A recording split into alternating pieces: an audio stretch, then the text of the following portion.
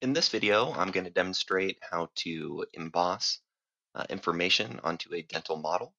Um, Typically, this information is just going to be the patient's name, doctor's name, the date the model was printed or the impression was taken, um, pretty much any of that type of information. Another application would be for anyone doing clear aligner therapy.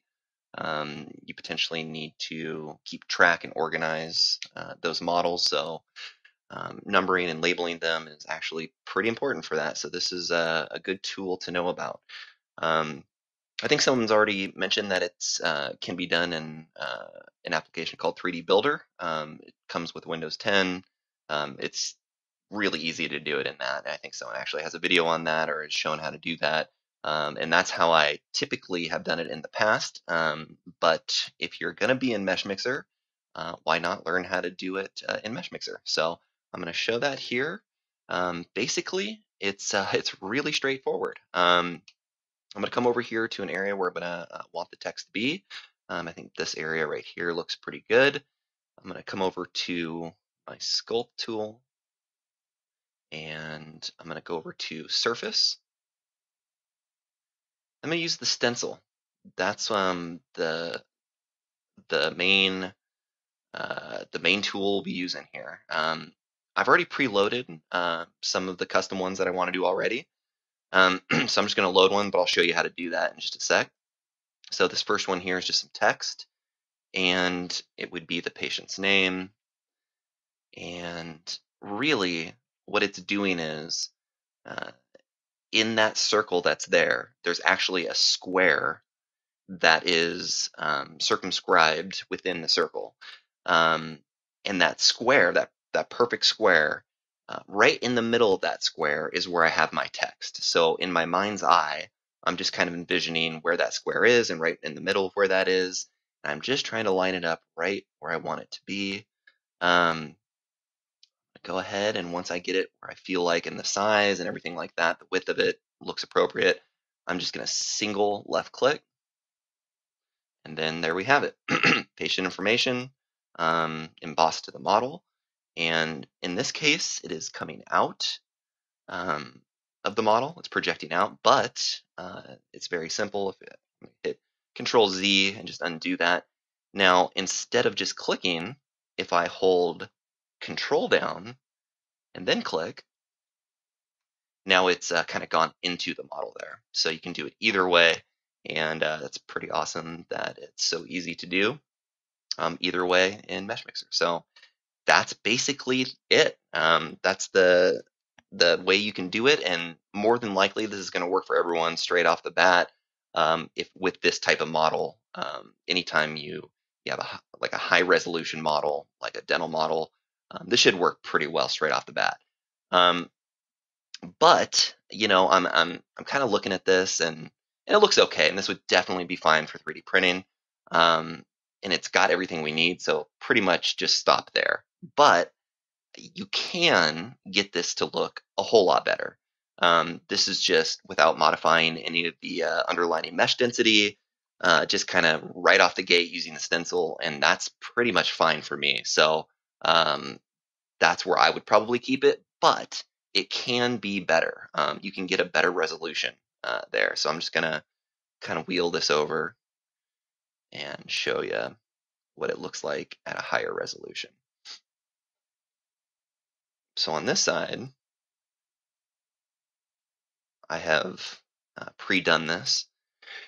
And as you can see, you can get this just way, way cleaner. You just have to do a couple more steps, and I'll show you how to do that, but it's mainly more applicable for embossing logos and images and things like that. So that's a kind of a separate video, and that will be next. So I'll show you how to do it in that video.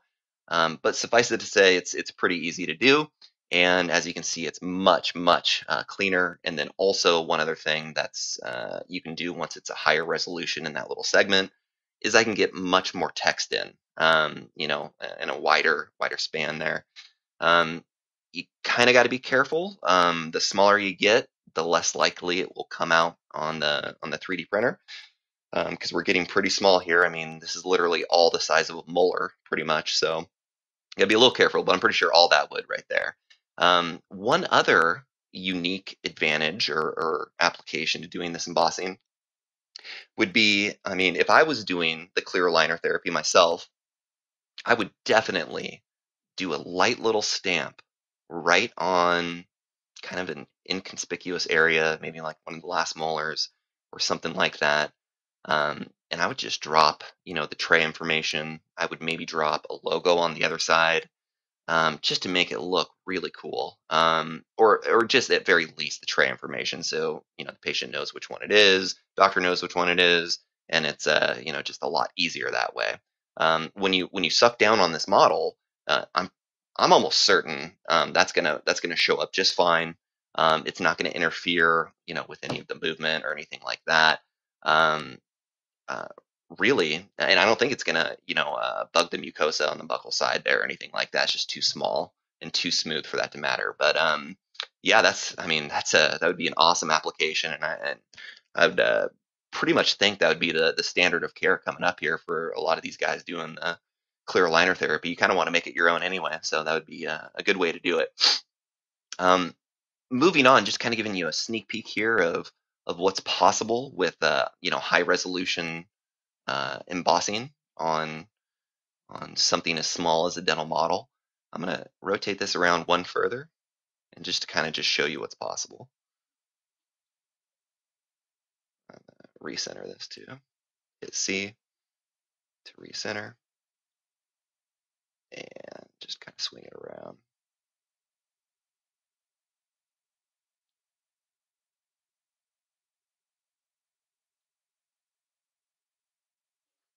There you got it. Tupac on a molar. I mean, all I did was just Google for an image and kind of converted it, did a little bit background stuff there. Um, but really, I mean, you can get something, you can get images, photos, anything, pretty high resolution on something as small as the size of a molar. So that's just kind of demonstrating what's possible. That's pretty funny and pretty amazing at the same time. Okay, and so kind of just quickly, I'll show you how I go through my workflow for doing this. Anything that is going to be something that you're going to be doing on a regular basis, it needs to be something that's not going to take a lot of time. Otherwise, it's pointless to even do it. I feel like this is something that works pretty well and only takes just a couple seconds. So I'm going to show you how I do it. Try to do it live here, and hopefully nothing screws up. Basically, you need any paint program, but the one I use is called paint.net. I'm going to go ahead and just open that up right now. And those are all the images I have open right now. This is one of the embossing features I was doing before. So I'm just going to Control A, select everything, copy that, and create a new document, basically just for the same size. As you notice, it's square. I think it said 500 by 500 pixels. The background is white here. I'm going to add one more layer. Actually, you don't even have to do that. It's just getting too complicated. So I'm just going to delete that. You don't even have to do that. Just the background here, I want it to be black. So I'm just going to fill that black. I'm going to get my text tool. And I'm going to use a gray. You can use white or any lighter color, and I'll show you why in just a sec here too, but I'm going to use gray. And I'm going to type in live test. And it's kind of telling you about that mind's eye thing earlier. This is what I was envisioning.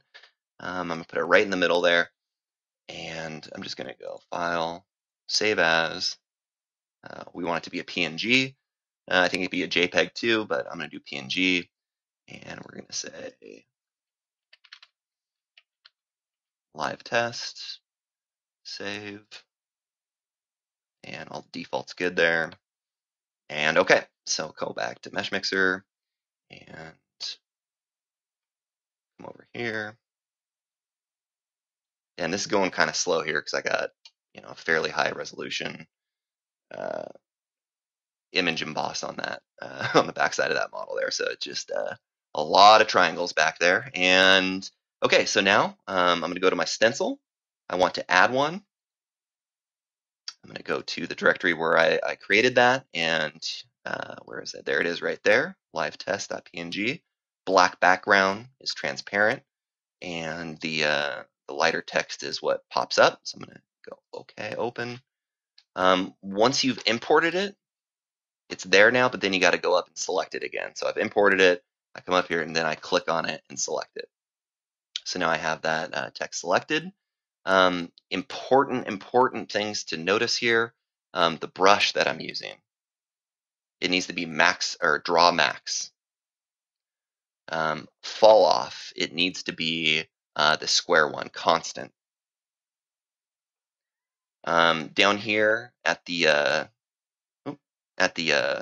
on the properties, this is all important too. The strength you can play with a little bit, but I like it at 50 when I'm using the gray for the text.